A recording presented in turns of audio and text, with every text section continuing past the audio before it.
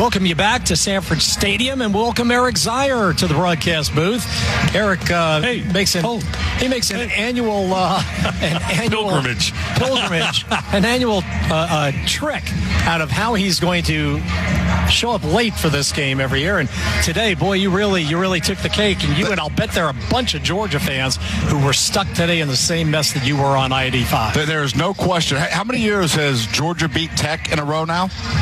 A whole lot. A whole lot. 6, yeah. So I'm just trying to keep up with that streak on the number of consecutive years I'm late to this football game.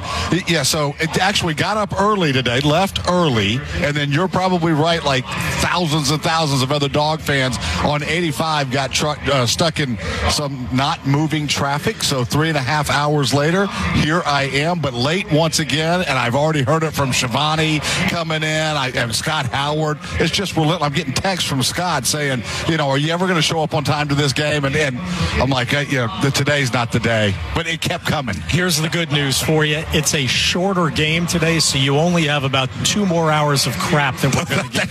That's right. It's much deserved. Much deserved. All right, welcome, Zeke. Glad you got here safely. We're going to take a quick break, then come back. And we got a timeout with 6:54 to go. Did we kick a field goal? I completely missed that. We were talking about shrubbery. Shrubbery? Or excuse me, we were talking about hedges. We were. We were talking about the hedges, and the red team just broke the tie with a field goal. Peyton Woodring, 31-yard field goal. I apologize for not missing that, but we're just kind of hanging out in the press box up here on a glorious Saturday afternoon. All right, 6:54 to go. We'll come back for more of the G-Day contest here in the fourth quarter right after this on the Bulldogs Sports Network.